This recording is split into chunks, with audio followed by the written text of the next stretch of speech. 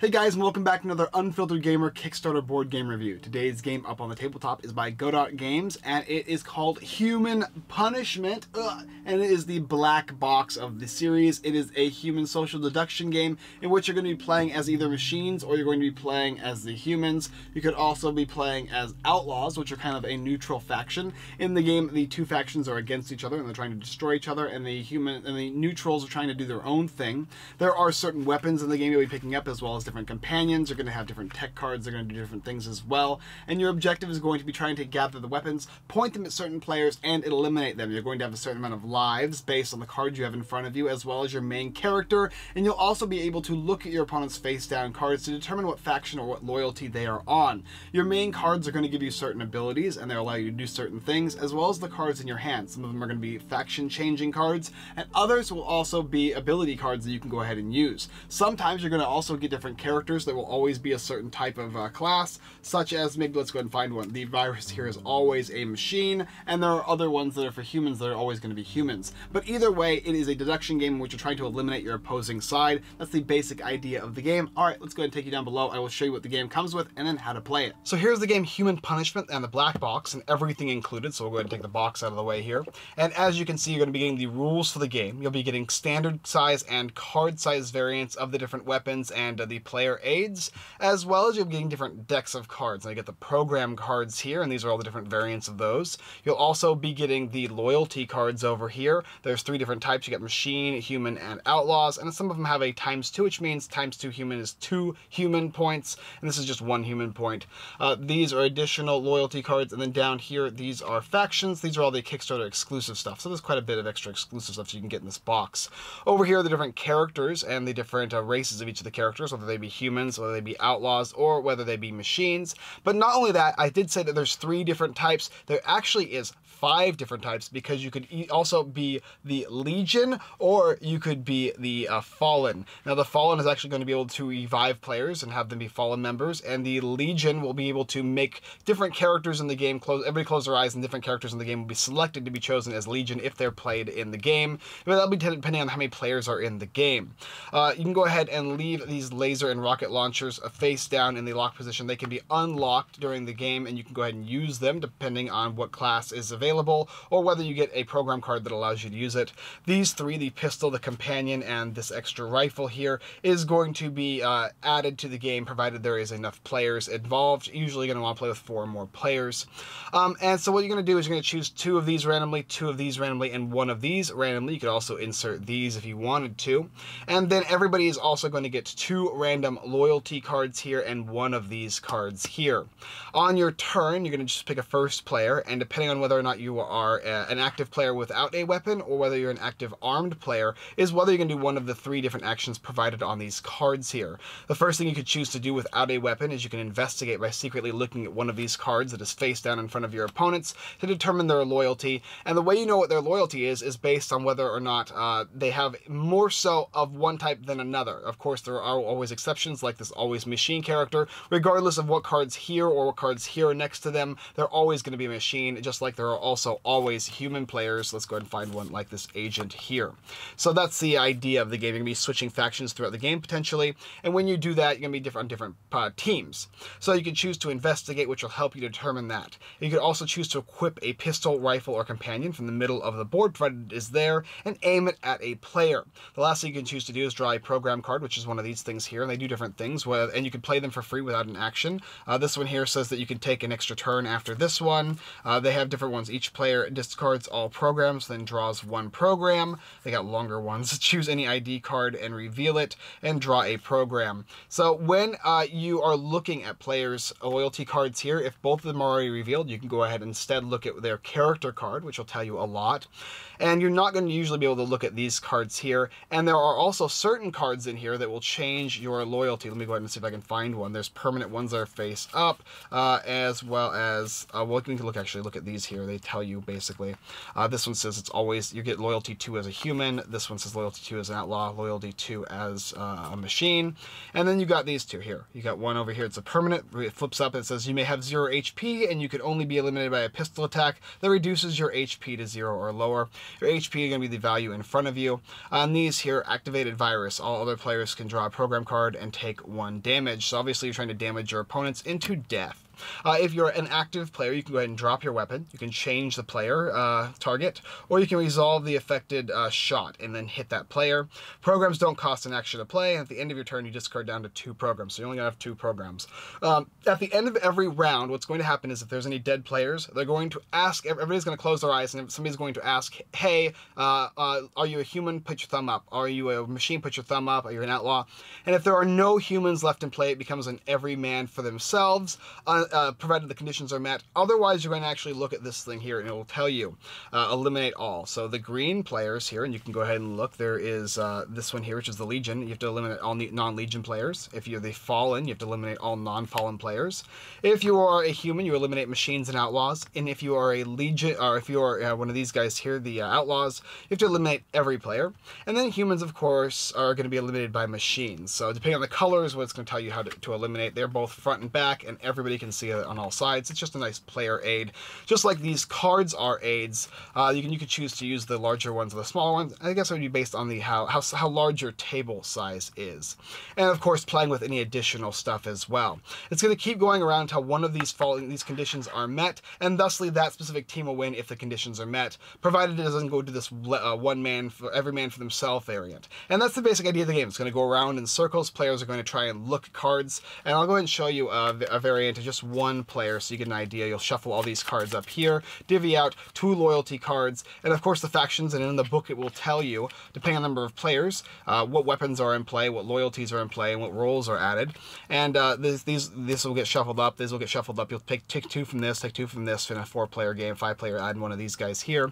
So we'll just go ahead and say he's this. So you've got your 2 loyalties on the side, you've got your class in the middle here. You're also going to start with one of these guys to begin the game with, and everybody will get that, and it'll continue to go on the table based on which side you're looking at, whether you're armed or whether you are just an active player, and you're trying to eliminate players based on their roles. That's the idea of the game. In this one here, he is always human regardless of anything else.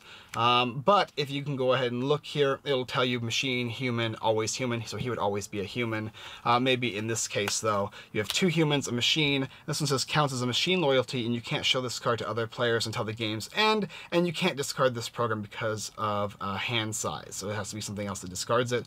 So in this case, it would be 2 machines and 2 humans. In the case of the tie, a rulebook will tell you what you actually are. So that's the basic idea. You get it, though. Players are going to be looking around to figure out those questions in the game. So it's a social deduction game with attacking involved in it. Alright, so let's come up and I will explain the game a little more, and I'll tell you what I think about it. So back up we are, talking a little bit more about human punishment. There's 3 little caveats I want to mention to make it a little more simple for you guys. When you are playing and you take damage, you're going to simply turn your roll card sideways. If you take 2 damage, you're out of the game and you are dead. That's how you're going to take damage. And all the different weapons will tell you that. If there's 9 or more players, you're going to actually share your loyalty cards with the person next to you. So you're going to get 1 loyalty card on one side, 1 loyalty on the other. You'll share this one with the person over here and this one with the person over here, and these 2 will be considered yours along with your roll and any cards in your hand that might change your loyalty. And if you have a tie, you actually become an outlaw. So if you're tied for 2 machines and 2 humans, you actually become a neutral player. Let's go ahead and talk a little bit about the weapons, and then we'll get into my review of the game. So here are some of the weapons. You have a rocket launcher, and it says when you're aiming, choose 2 players that are next to each other. Each target reveals 1 loyalty card and takes 1 damage, and then you drop this weapon and draw a program when you shoot with this. This one here is a laser. You do not name a target until you shoot, so that can be a secret. And when you shoot, name a target. That player reveals their ID or takes 2 damage, drop this weapon. So you have to reveal yourself or die. When aiming, choose a player with a rifle. The target player reveals their ID or takes 2 damage, drop the weapon, and a pistol is a singular damage. You also have additional pistols and additional rifles when you're playing with more players. And finally, this companion here, it says when aiming, choose a player. The target player reveals one of their loyalty cards or takes a damage. Instead of shooting, you may heal the target player for 1 HP, drop this weapon, and choose a program. So that can actually be a double-edged sword there, which is pretty cool. The game comes with a ton of these little tech cards here, and you can go ahead and draw them on your turn like you would in action, and they have a different variation of things they're going to be able to do, which is really cool. I like that aspect of the game. There's also plenty, and when I mean plenty, I mean plenty of different cards here, not only including the 2 different additional factions, the what is it called here, the Fallen and the Legion. These guys change the game quite a bit, but just in terms of humans, all these guys have their own abilities. Let's talk about a couple of them. And most of the time, they're going to be only used when they are revealed. Most of the time, yeah, that's how it's going to work, but sometimes it'll be different. This one says at the start of the game, reveal this ID and draw 3 programs, so it instantly reveals. And it's permanent. Your program size is now 4. So you're a human with multiple programs in your hand. A waitress, when revealed, you get to draw 2 programs and give them unseen to 2 other players, and choose any player and steal 1 random program from them. And so on and so forth. So it goes throughout all that. That's pretty sweet. Then you have the more neutral guys. I'll talk about a couple of those. The homeless guy. It's permanent. All the players cannot draw programs anymore. This effect also applies to you until you're eliminated. You have the Lightbringer. If any player is getting eliminated, if another player is getting eliminated, you may rejoin the game with 1 HP and 1 unrevealed loyalty card. You may share your knowledge about the other players. So when you're out of the game, at the end of every round, people are going to be telling you what they are, what the classes are, and if you come back in the game due to somebody getting eliminated, or about to get, it was when they're getting eliminated, you can actually share information like, oh, I know he's a human, he's that, and he's that, and he's that. But that's because loyalties change as cards go around the table. So I think you get a good idea of what the game's kind of about. Now, what's really interesting to me about this game is it feels a little bit like the Total Recall game that I don't think got released, unfortunately, but it also feels a little bit like Resistance, and it matches a few other cool little loyalty games. But what changes about this one is the tech cards and their ability to change your loyalty, which people won't know. People will be looking all around the table trying to figure out what people are, and you might think you know what people are, and all of a sudden you don't. I've gotten a couple people upset at this game, so this could be a negative in your opinion, where you reveal that you're fully human. You've got your loyalty card, and you got your 2 loyalty cards, which are human, and then you got your character, which is a human. But secretly in your hand, you actually have 2 loyalty times 2 machines, which means that you're 4 versus 3, which means you're actually a machine all along. So the humans are helping you out. That can be irritating when you're trying to work with somebody, telling them that you're actually a machine when you're so apparent that you're human, when secretly you're not and you're a machine.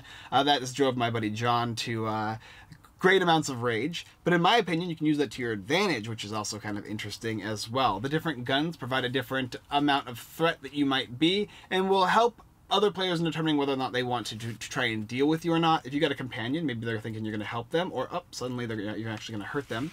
Lasers and rocket launchers are definitely more dangerous, and just because you're eliminated from the game doesn't mean the game is necessarily over. That will be based on the conditions being met at the end of every round. So even be in the middle of a round, the conditions might be met, but because the end of the round hasn't come yet, that might still change and the game might continue to progress. That is also interesting, but it could also be a negative.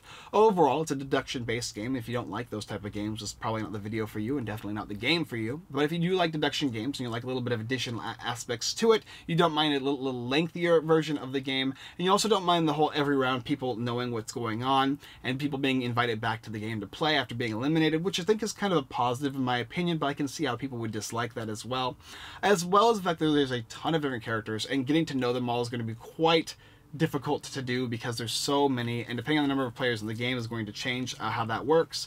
As well as, of course, exclusive promos, making additional machines and additional humans being added to the game that provide quite some interesting aspects, like Nemesis here. When revealed, draw 5 programs. For each drawn loyalty, deal 1 damage to any player, discard all 5 programs. That can make for a very interesting game-changing moment when those cards get flipped. Overall, I really enjoyed this game. It's also to be said that there is I believe, an expansion and or new variant of the game coming out very shortly on Kickstarter if it's not already out. And I'll actually provide a link in the description to that if you're interested, so you can take a little peek at that as well as maybe picking up this game. Maybe they might work in tandem with each other. I'm not exactly sure, but I saw that game coming out. I really enjoyed this one when we played it. I thought it was really interesting, and I wanted to give you the opportunity to understand more about the newer game coming out, and if not, picking up this one instead, because I definitely think this is a fun little trader aspect game, provided you have enough players. I think you need at least 6 players to make this game really fun, but it can actually play up to like 16 players. It goes from 4 to 16. So I think the hot spot is probably about 6 to 9 players, but it can do more, and I haven't played it past 10, so I couldn't tell you if that gets more engaging. Overall, fun little game though. Human Punishment, the Social Deduction 2.0 Black Box. Do check it on Kickstarter if you're interested.